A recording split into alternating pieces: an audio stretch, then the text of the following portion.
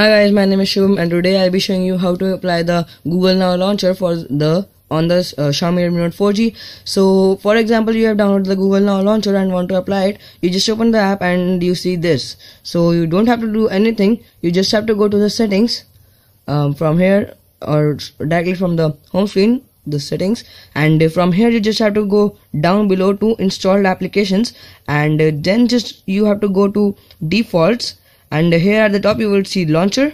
Click it and select Google app. So after now you press the home button, you will see that the Google Now launcher has been placed as your original launcher.